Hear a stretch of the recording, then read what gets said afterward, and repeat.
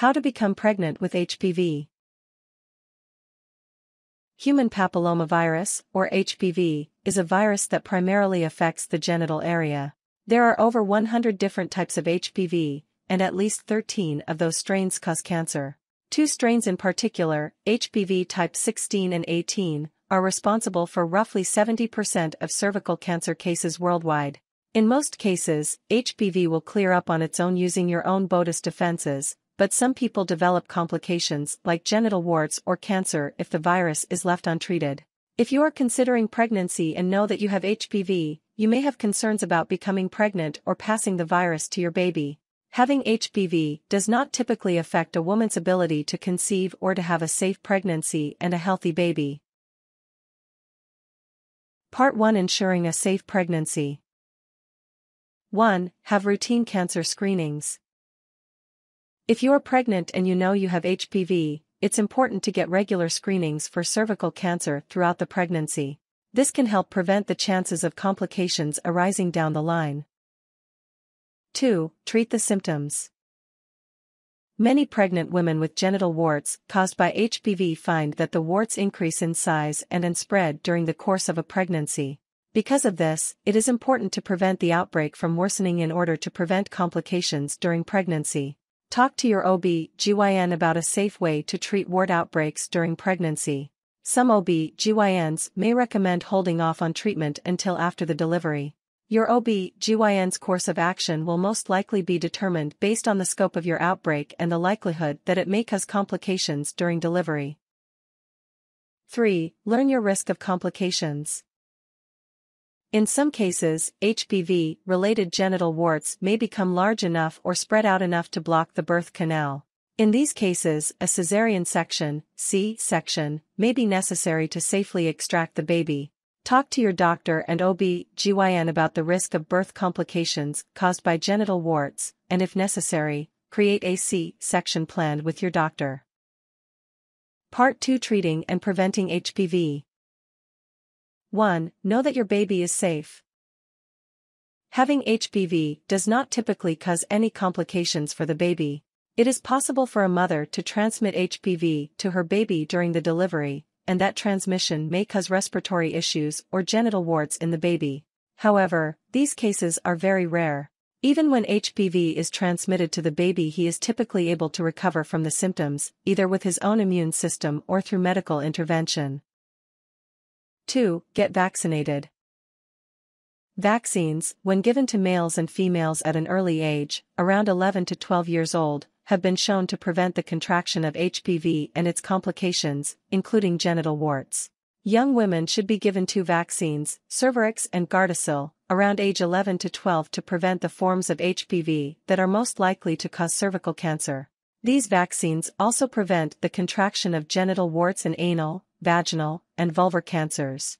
Young women through the age of May 26 still be given the Cervarix and Gardasil vaccines if they were not fully vaccinated at a younger age. Young men should be given the vaccine Gardasil around age 11 to 12 to protect against genital warts and anal cancers. Young men through age May 26 still be given the Gardasil vaccine if they were not properly vaccinated at a younger age. Vaccines cannot be used to treat HPV once it has been acquired. Vaccines also cannot be used to prevent cancer once HPV has been contracted. The vaccines are only effective in individuals who have not yet acquired HPV. 3. Treat HPV. Treatment typically involves removal of warts or application of antiviral medication to treat precancerous lesions. The exact course of treatment will vary, depending on the individual's health and the doctor's recommendations. At-home treatments for genital warts include Podophylax, imiquimod, and sinecotecins. These prescription-strength medications are applied to the affected area to remove genital warts. Your doctor may administer cryotherapy every 1 to 2 weeks as needed to freeze warts. Podophyllin resin may be administered by your doctor every 1 to 2 weeks as needed. Trichloroacetic acid, TCA, or bichloroacetic acid, BCA, may be administered by your doctor every 1 to 2 weeks as needed. Surgical removal may be recommended by your doctor. Do not attempt to surgically remove genital warts at home. Part 3: Understanding the complications caused by HPV. 1. Recognize the symptoms of genital warts. Genital warts are a common complication of HPV, though the transmission of HPV does not always lead to genital warts. Approximately 360,000 individuals acquire genital warts each year in the United States alone. Genital warts may appear as a small bump or group of bumps. There is great variance in the appearance and size of genital warts. They may appear small or large, raised off the skin or flat, or may appear lumpy like a cauliflower crown. If left untreated, genital warts may go away on their own, they may remain unchanged, or they may spread and grow larger. Genital warts that grow large and spread to the birth canal may cause complications during a pregnancy. 2. Learn about cervical cancer. Cervical cancer is the second most common form of cancer in women living in underdeveloped regions of the world. In 2012, it caused almost 270,000 deaths worldwide. Cervical cancer usually does not present any noticeable symptoms until it enters advanced stages, at which point it can become life-threatening and difficult to treat. Having regular Pap tests can help identify and treat cervical cancer before it enters the advanced stages. Regular Pap tests are the most effective means of detecting and preventing cervical cancer. 3. Understand other cancer risks. Though cervical cancer is the most serious complication related to HPV transmission, the virus has been linked to numerous other types of cancers that can affect both men and women worldwide. Vulvar cancer, cancer of the vulva, the outer portion of female genitalia, is often caused by HPV. Almost 7 out of every 10 cases of vulvar cancer, and virtually all incidents of vulvar pre-cancer, are linked to HPV transmission. Routine physical examinations by a medical professional are the best means of detecting vulvar cancer. Vaginal cancer, over 7 out of every 10 cases of vaginal cancer are linked to HPV transmission.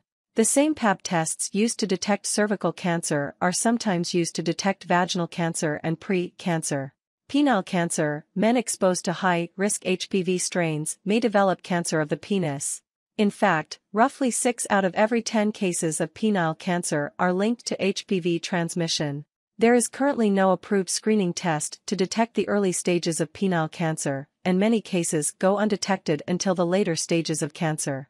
Anal cancer, nearly all cases of squamous cell cancer of the anus across both men and women are caused by HPV transmission. The best way to detect anal cancer is by performing an anal cytology test, sometimes referred to as an anal Pap test. These exams are typically only performed on individuals determined to be at a high risk of cancer formation, such as people with compromised immune systems or individuals who have received an organ transplant.